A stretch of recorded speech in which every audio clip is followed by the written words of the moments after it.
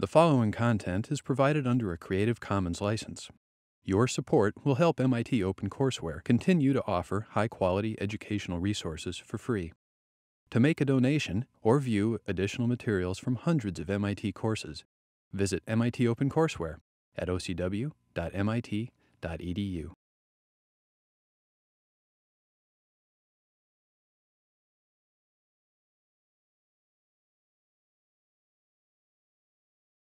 Can you tell me what you, there are actually a lot of teams that are crisscrossing in this documentary. It's pretty well done for managing to bring many of those teams up. So before I summarize them, I'd like to have your impression of what are the teams that seems to be important in like hard decisions to get educated, the government decisions, the parents' decision, etc. Yeah, Ben? Cultural preservation. I forget the other group. It was the Kurds and just the rest of Turkey, right, mainstream Turkey. Mainstream Turkey, and how Kurds wanted to preserve their culture, and how that had spillover effects when how they operate in the home. Right. So one issue that is kind of there is whether the whole education is a way to mainstream the Kurds, which they are like suspicious about. So that's a good point. Yeah, I was going to say infrastructure. So actually physically getting to school becomes a problem. The guy mentioned like when it snows, it becomes hard for the children to get to school, so they fall behind, and they have a desire to have like a boarding school or like villages. Schools actually in their village, but because they don't have that, it becomes difficult. Right, so there is a supply constraint. There are no schools in the villages, and getting to, they go by bus, but even that is difficult because the infrastructure is difficult. It can also be hard to find justification for this education because although some people argue that there is still value to it, even if girls or boys who get educated just come back to the village and live with their family, but a lot of people say, well, what is the point? So there is a question of the benefits of education. What do they think the Yaprak's parent, what do they think the benefit of education is for her? What do they expect from the education? For her to come back and contribute to the family. Is it what they say? Oh, it's someone else who says that. What do the parents say? The mom. And then Yaprak said it also.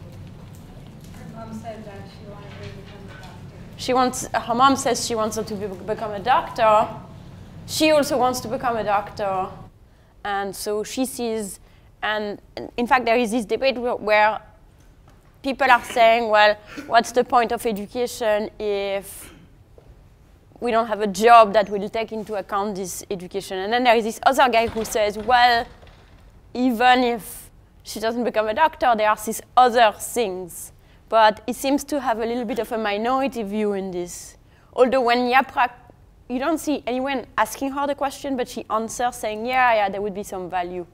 But there is a bit of somewhat of a debate there. There's also the lack of, you're talking about supply, there's the lack of supply of teachers, sort of. So in particular regions, like the Eastern region, for example, teachers have to be brought in. So there's like a cultural sort of thing. They're coming from different regions where culture is different, and then at the same time, they may not particularly be there. They're passing through. We mentioned that they're coming there to train or to get experience in this way, and then they move on. So there's no sustainability. There's not. When you think about teaching, it's important that teachers build relationships with students and really pour into them. But when they're in this like transit sort of mindset, it becomes a little harder to do that. Right. So that's another supply issue. So from the supply side is whether there are enough teachers, and then that kind of interacts slightly with the culture issue, whether who are these teachers. I think you're making 2 points that are both important. One is the point that the teachers who are coming through may not be as motivated. They might not be accountable to the community. They might be difficult to discipline. They might not care. And on the other, in addition, they might be the one who are trying to teach in Turk and not in Kurd and all of that. So that brings the cultural dimension. Yep.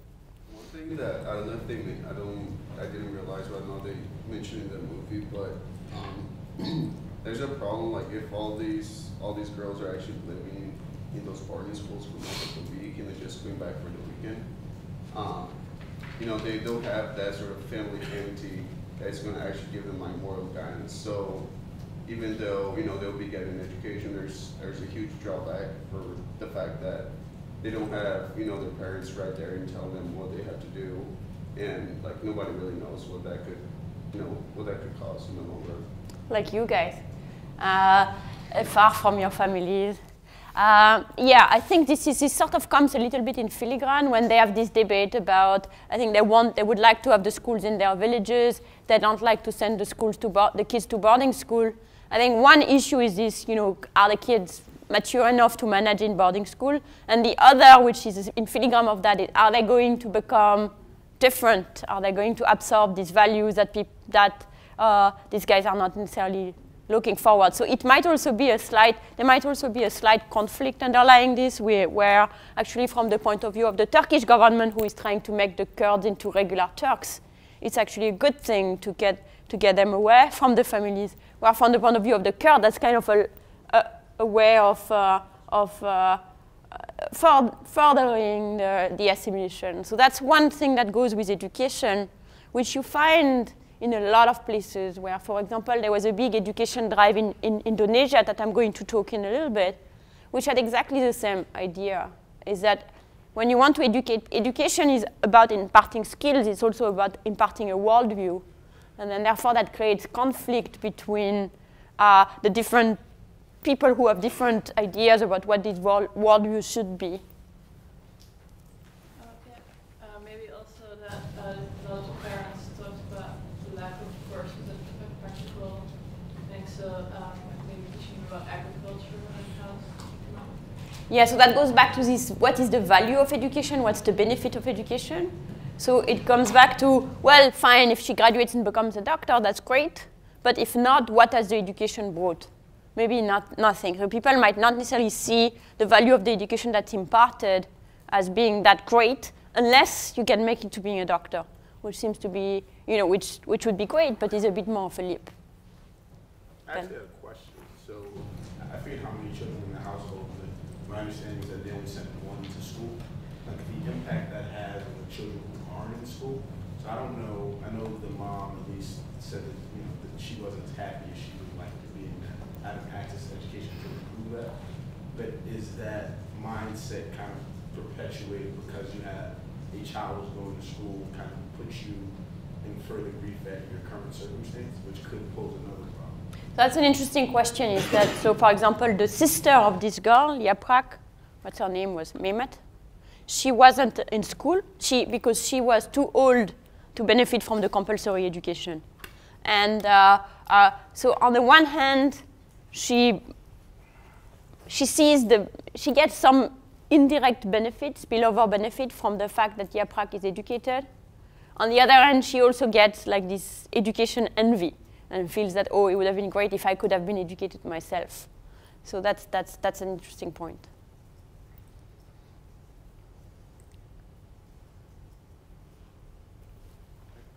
We kind of spoke about this before, but just the idea of the value of education and what are the returns to it. So like, when you're much poorer, like your discount rate is going to be higher. When you think about education, like it's much, the returns are going to be much farther off. So this was sort of mentioned, but you know, you get to a certain point, you need some education, but then after a while, it's kind of like, well, you'd probably be more valuable if you just stayed home and, you know, helped out around the house.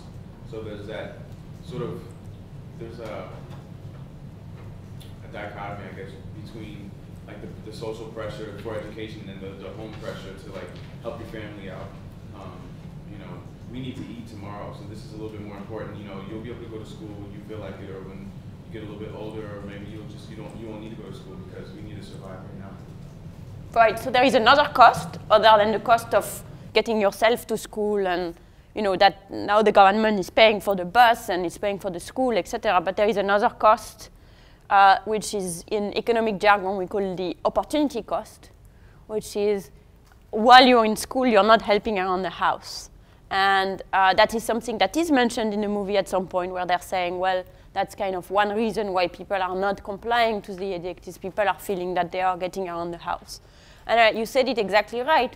There is a trade-off between, even if you don't bear the direct cost of schooling like is the case here, there is a trade-off between the opportunity cost, so you're losing the value of the child work now, and the benefits that are far out in the future. Potentially very far out in the future if you think that it's worth getting an education only if you can become a doctor. That's exactly what I was going to say. If the child comes back to the village, then they just wasted their time essentially and weren't helping out. So that is the debate that they have at some point, which is at least some people feel that if you go back to the village, you've just wasted your time. So the only value is to being a doctor, and at the same time they realize that it's not super likely that it happens. And then, in general, someone says that it's easier for men than for women to get jobs outside the village. There might be the other point I was made earlier, that they might not want the girls to really leave to be outside the village. They might accept them for them to leave to be a doctor, but they might be less likely to let them leave to become like to man a registrar in a supermarket, which you could use, which maybe is a job you could get with 8th grade education without continuing. And so if you're not going to leave the village to take that job, and they feel that there is no value in between, then you would have no reason to pay the opportunity cost. So that's where kind of this debate or tension comes up. Is it valuable? Is any year valuable? Or is it only valuable if I achieve a sufficient amount to really get like the lottery ticket of becoming, like having a chance to become a doctor?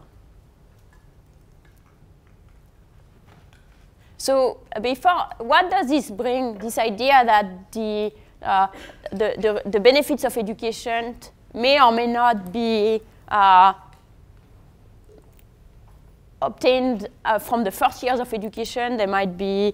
We might be able to obtain them only if we get enough education. What does that remind you of that we've seen? Is that idea of the S shape. So the question, and here again at this level, that's as usual, it's a question is there S shape in education? So are the first few years of education valuable because you learn how to socialize? It's what they say in the movie. You learn how to socialize. You learn family planning. You learn maybe to read the instruction in the packet of fertilizer for when you come back to the farm.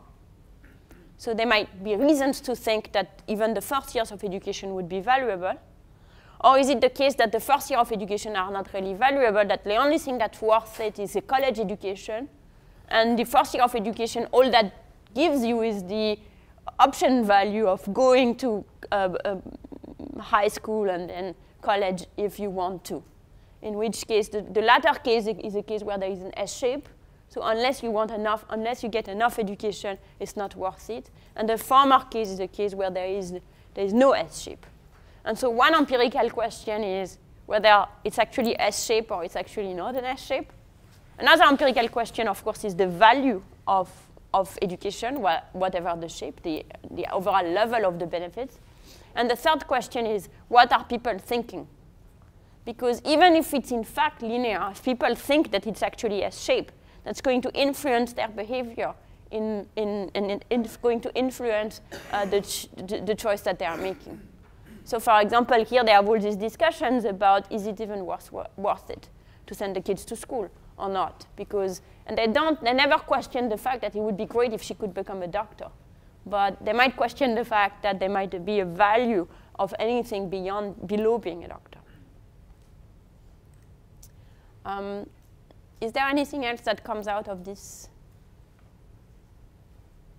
Yeah. I think Ben might have talked, I heard him say something about cultural, but just the idea of the headscarves, preventing the girls from going to school, and then the idea of courage being assimilated as opposed to integrated in a way that helps them maintain the culture. So again, that's like something that would deter people from going to school. Right. So that's kind of a convex combination of the 2 points, the Ben's point and the point about, once you send them to boarding school, they are going to they're not under your thumb. You can't check what they are doing anymore, which is reinforced in Turkey that it's not allowed to wear a headscarf in school. So from the beginning there is a conflict there. Is school a way of indoctrinating the kids away from what you would like, under the guise of providing them with valuable skills in the labor market? And there is certainly some amount of that, to be honest. That's actually said by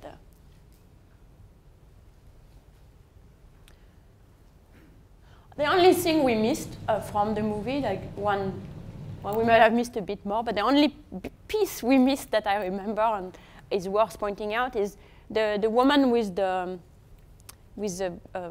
hair like that, who speaks with this very posh English accent. She, the correspondent from The Economist, she has the last word. And she mentions one thing that might be worth pointing out, which is this is compulsory education.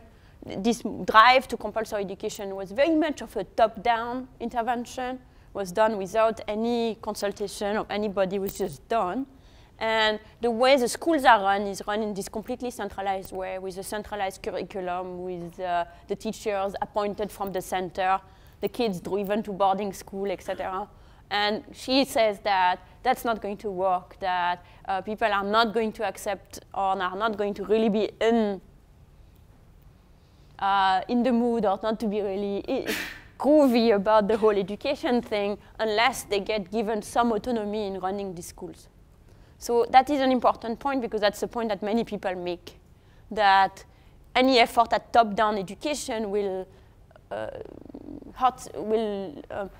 meet some resistance from the people. They might still go because they have to go, but they won't. The parents won't be very engaged. The children won't be very engaged. The teachers might not be very engaged, and nothing will happen. So we keep that in mind. And just sort of, I'm channeling her because I want to keep that in mind as we have the discussion, because this tension between education brought from the top down and education emerging from the bottom up is one of the central debates in education. So I think you guys said a lot of the things that I wanted to touch on. Let me kind of make sure that we have everything together. So the stories of a Kurdish girl who goes to boarding school after education was made compulsory until grade 8. So these many important themes appear in the movie.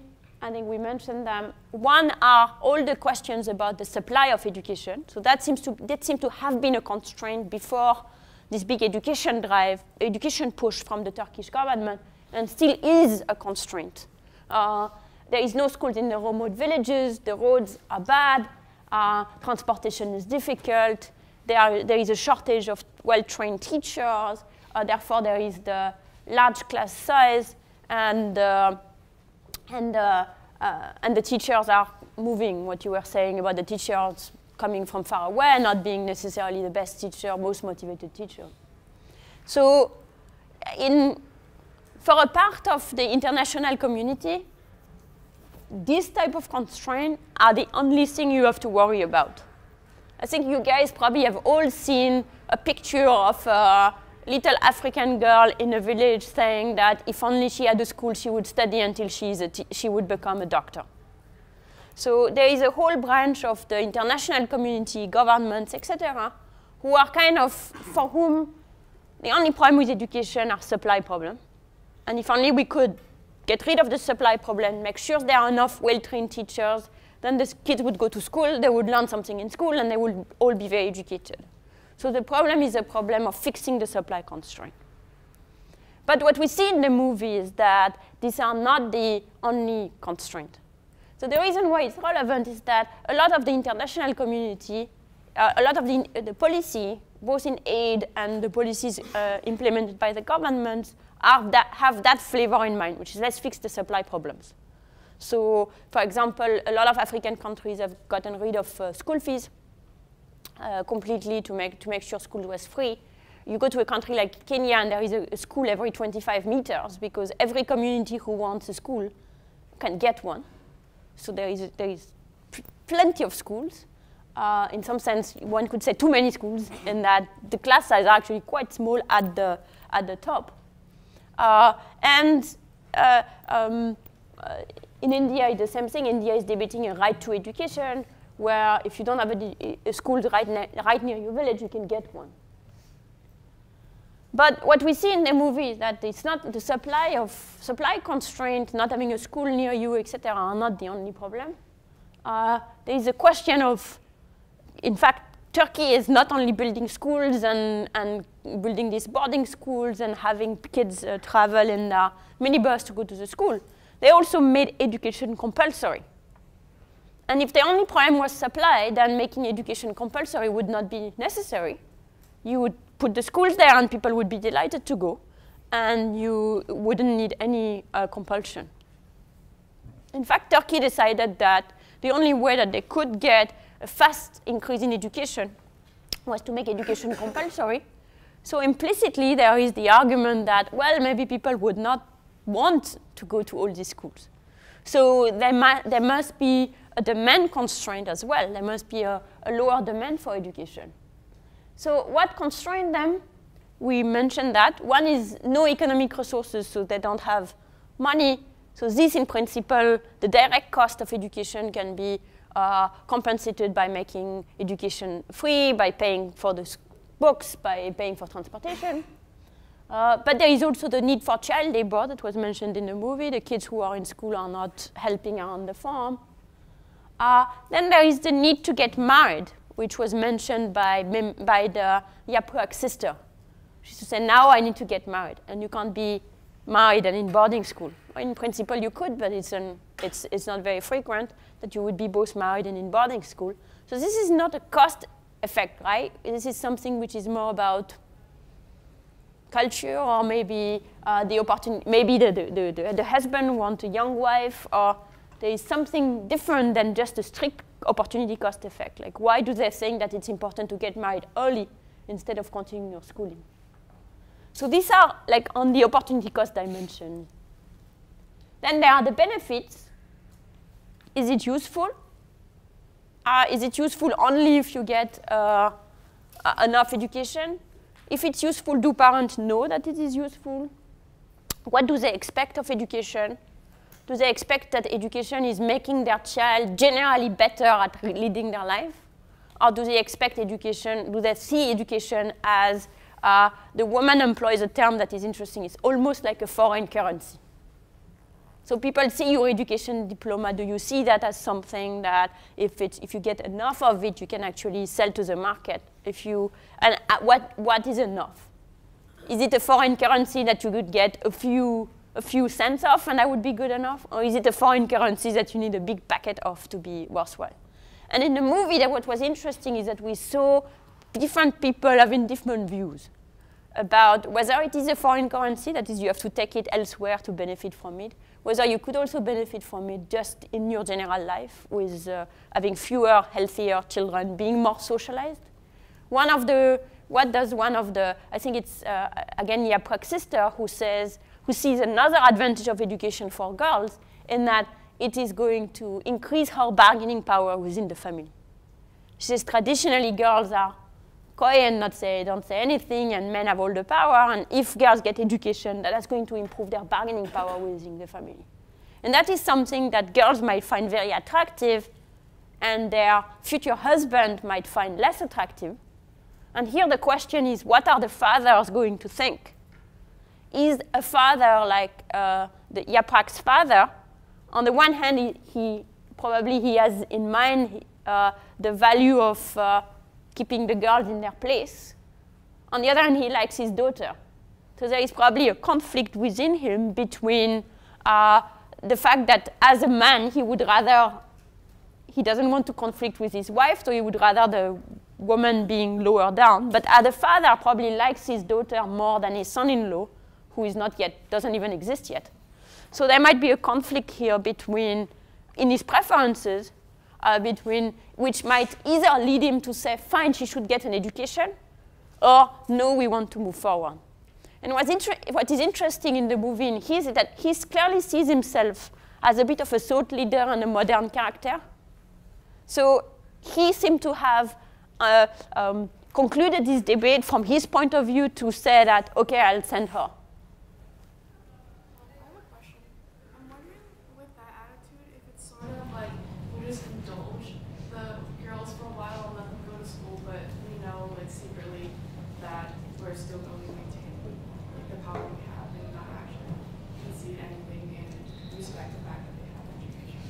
Right, so there might be a little bit of that. So I'll just repeat the question. The question was that are they just indulging them for a little while and then going to bring them back in line?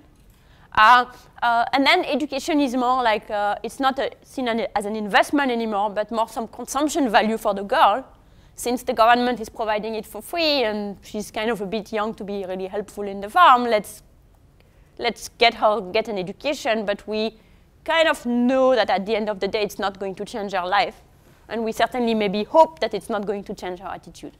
What is interesting if this is what people had in mind is that that's clearly not her view. So there might be a little bit of a disconnect here, which would be in her advantage in terms of when she gets the education.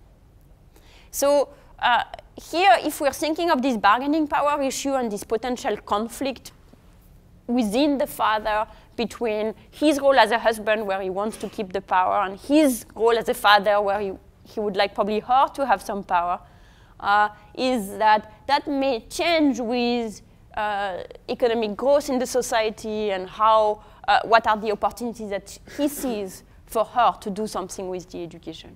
If the society is completely paralyzed, then in a way, the benefits of education are not very high for her, so he has less of a reason to want to go through it. Yeah. So just from watching the video, it seems like it is possible for them to combine both the cultural values and the value of education. Like for instance, clearly it is a male-dominated society, but if you watch the scenes where there's a bunch of men sitting around and they're talking about the value of education, it's still the women who are serving them tea or whatever it was, and you still see the girl who is getting the education, she's still like helping with the children and all that. So it seems like... Yeah, so it is possible that even with the education, they are still going to maintain the differences. What is interesting is that there is a level question and a slope question, which is it is possible that the girls have so far to go that getting an education wouldn't be sufficient to make them become equal, but that would still go in that direction. And at least some of them seem to have the hope that it would bring in that direction. But you're right that, so those are the sort of the expected benefits of education. And then there is what worries them about the schools. We've mentioned the cultural assimilation, the fact that it might be like a covert way to assimilate them to a culture that's not theirs. And the fact that maybe there are no benefits, the fact that just sending the kids away is not a very good thing. Potentially, they're worried about them. So these are the demand issue. So the demand issue are a little bit tricky because depending on how this thing balance out, what are the benefits they see versus the fears they have versus the immediate cost of not having the kids on the farm, the decision of sending the kids or not sending the kids is not obvious, even if education is free. And making education compulsory, of course, pushes them in that direction. So the benefits of education that are touched upon in the movie are of different kinds. There is this foreign currency idea. You get a job, you get a higher wage. They hope that the girl is going to be a doctor. So the issue is, can everybody become a doctor? And probably not. So even though they don't say it in the movie, they must have in the corner of their mind that they're not quite sure that she's going to make it. They sort of say it, but they're not quite sure it's going to make it. And that uncertainty and the fact that the objective is so hard certainly has some impact in how seriously they take the whole thing. And then there is the possibility that just getting an education would help in your job, doing your job better, even if your job is to be a farmer, coming back to the farm. And nobody seems to really say that. It's only mentioned in a negative way, which is if only they taught something useful like home economics, then maybe we would be able to have some benefits of this education, but that's not what they are doing. And so maybe education is useless or is seen as being useless at the lower level. Then there are the non-monetary dimensions of getting an education. Girls will become more socialized. The family planning, they'll have more friends, they'll know how to interact with people in the city, etc. And then there is the idea of learning things that you can teach others. So the one guy who has a college education in this men discussion, he goes and says, well, let them get an education, come back and teach us some stuff. And so this is an external spillover value of education, which is the opposite than the one that Ben had mentioned, which was the education envy. But it's the idea that if I get an education, if there is some benefits, for example, I learned how to read the instruction on the fertilizer package, maybe I learned to use new technology in agriculture. Not only it can be useful for me, but potentially can be useful for others. So if that is the case, a village might decide to focus on like the smartest kids in the block and get them, make sure that they actually at least get an education so that everybody benefits. So those are kind of the benefits of education. So one empirical question is, what are the real benefits of education? The other empirical question is, what are people perceived to be the benefits of education? Another theme that is touched upon in the movie is this top-down versus bottom-up. So here the government is trying a big top-down approach, trying to do it very fast, putting all the money from the top, making it compulsory, which is the ultimate top-down. And this type of supply-driven policy has been, as I was saying, popular in many countries. Many African countries, Kenya, Uganda, Ghana, have recently, relatively recently, in the last 10 years or so, adopted free primary education, are moving to free secondary education now. India, as I was saying, has a right to education, which actually allow people in principle to sue the government if they don't get to school.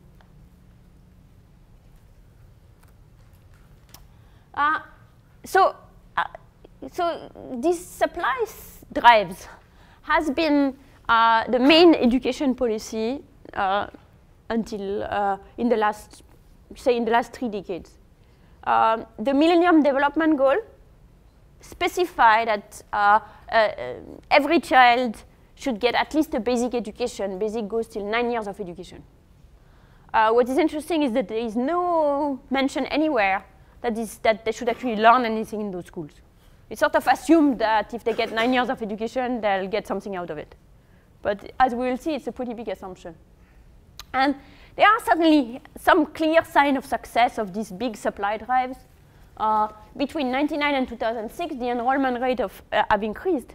In sub-Saharan Africa, from 54% to 70%.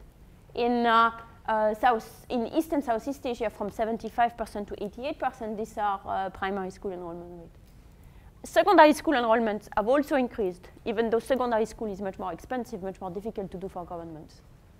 So worldwide, there are still a bunch of millions of kids who are not in school, but much less in 2006 than they were in 1999.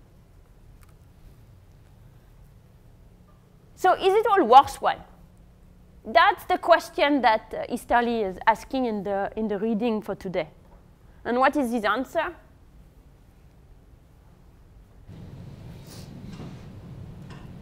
His answer is not that graph. Yeah.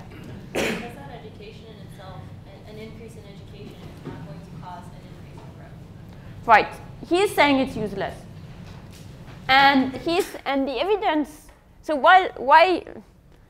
how does he explain that despite the fact that it's useless, people have still done it? Yeah, go ahead. Actually, I was going to answer. Go ahead. No, I was going to say because they've implemented in a lot of countries the growth rates. Exactly. So what Esther is saying is that you guys have been fooled by this graph. So what is this graph? These are countries. USA, Romania, Paraguay, Venezuela. And these are the average years of schooling of the population. And this is the log output per worker relative to the US. So everybody is negative because the US is the richer country in the world. And what you can see here is that there is a pretty strong correlation between the log output per worker and the years of schooling. Countries which have more years of schooling are also richer. So one could conclude from there that a year of education increases income. And people have certainly drawn this conclusion. What is his point about this graph?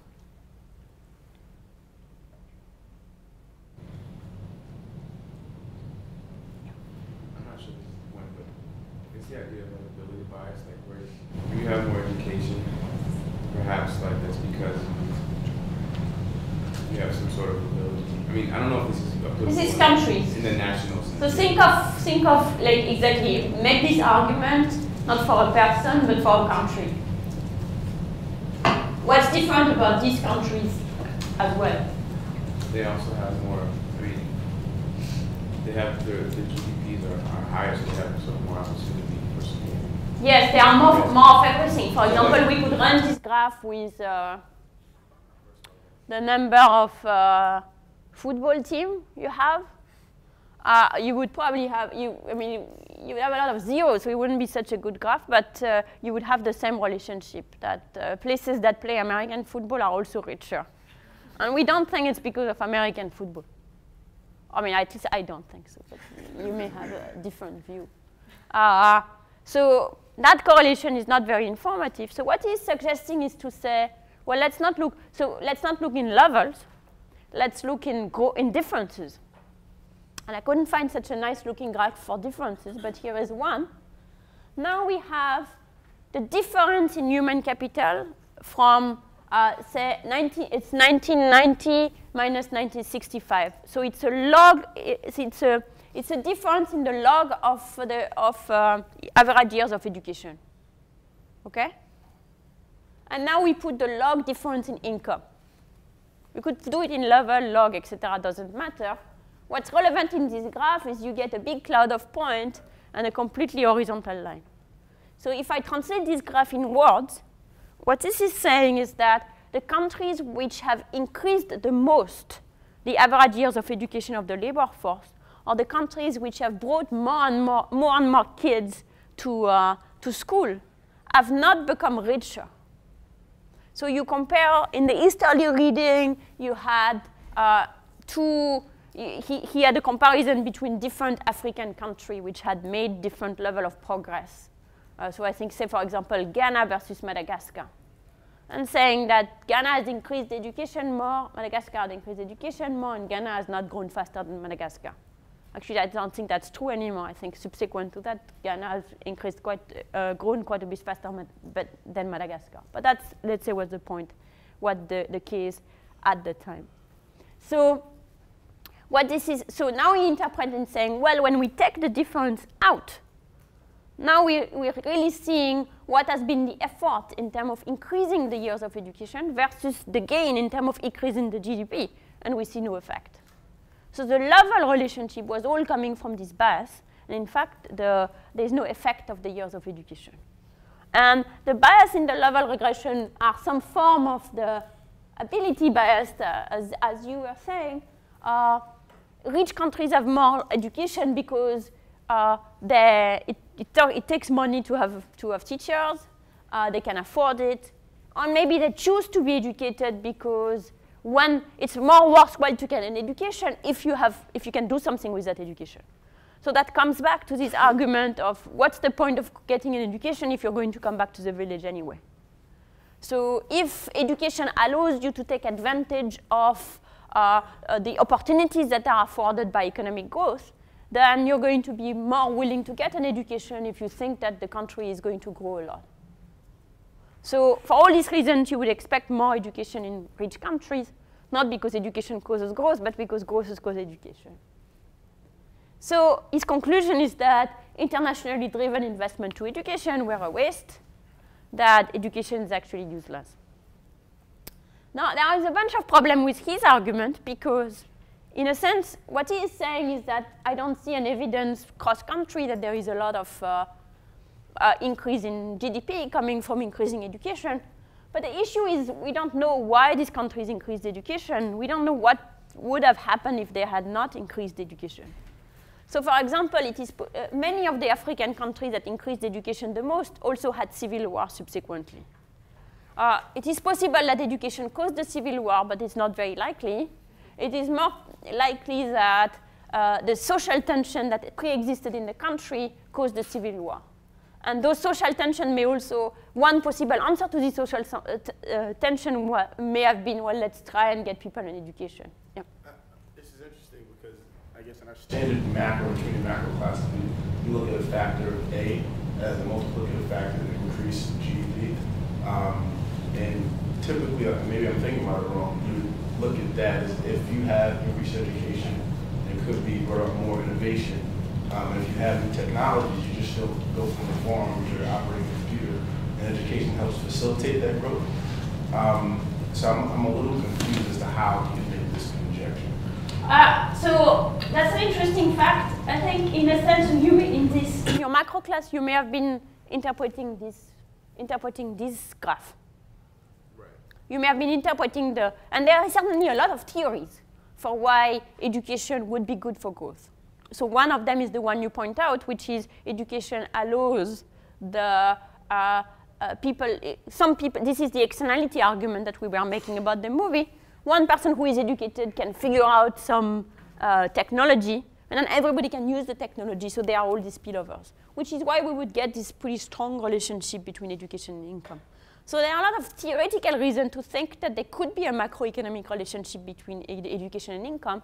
And in fact, we see one, which is why everybody sort of is happy thinking education is a good thing.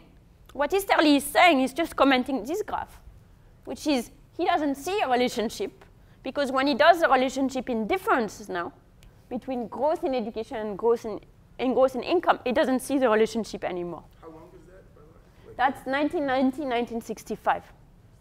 It was about 30 years. Yep. I have a question. In Easterly's paper, he mentions the productivity factor.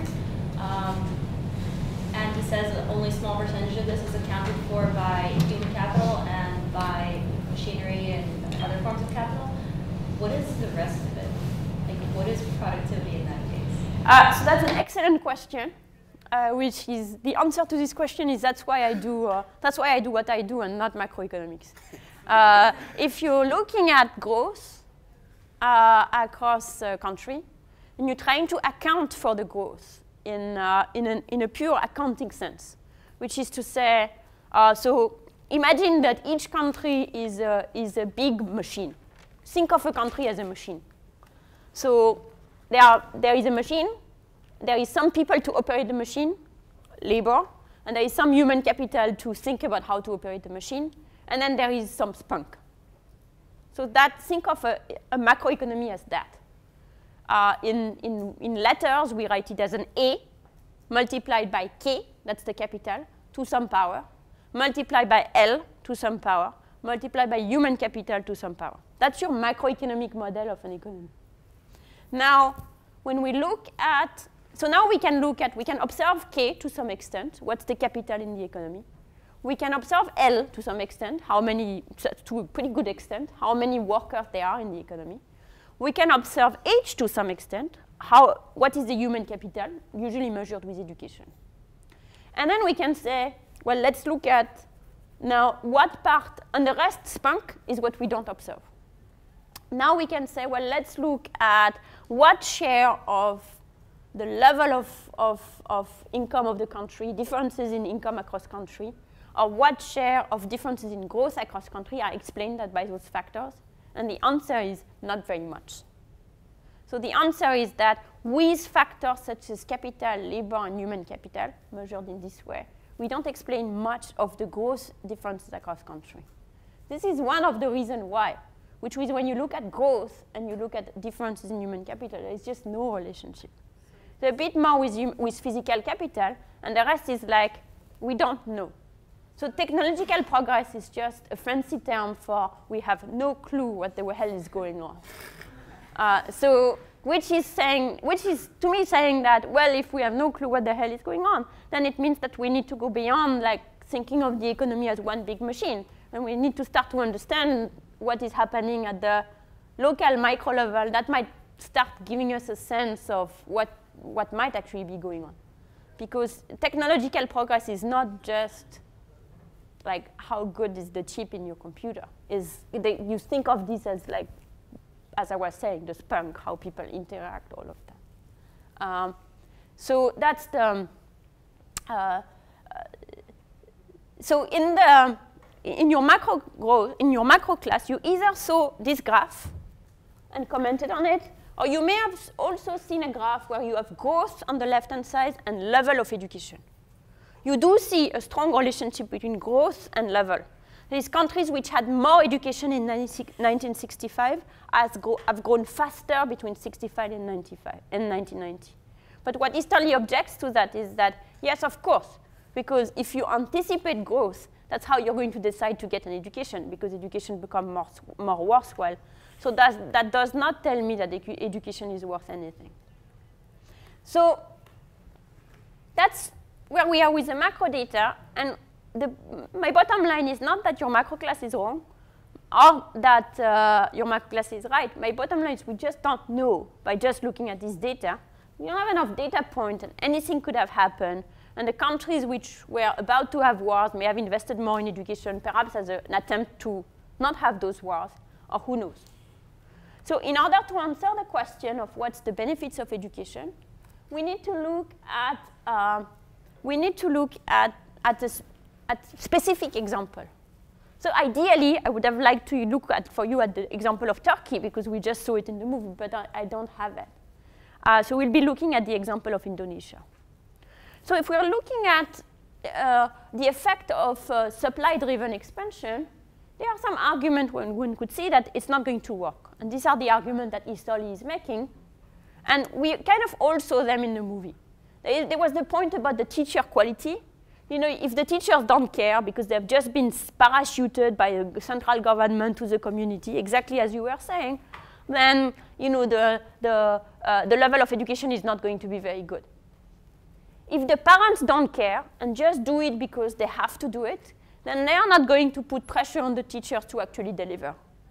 And they are not going to put pressure on the children to actually learn. So the extreme cases is what the point that you were making earlier, where the children are all alone in boarding school and nobody is looking after what they do, and potentially they learn nothing, or they might learn to do all sorts of bad stuff. So if parents do not think that schools are delivering anything useful, then they won't pay attention. And finally, children, if they also don't care, won't pay attention. So these are all theoretical arguments. I'm not saying they are correct, but these are the type of argument that Easterly is making. So how would we know whether or not there is a benefit of education? So as I was saying, I don't really want to interpret the cross-country evidence. I think it's very difficult to interpret. So I want to focus on one country. And there's one country that did almost the same thing that, that Turkey did. And fortunately for us, they did it not a few years ago, but many years ago.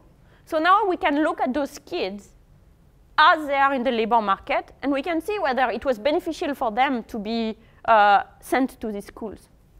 So that country is Indonesia. Indonesia is an oil-producing country.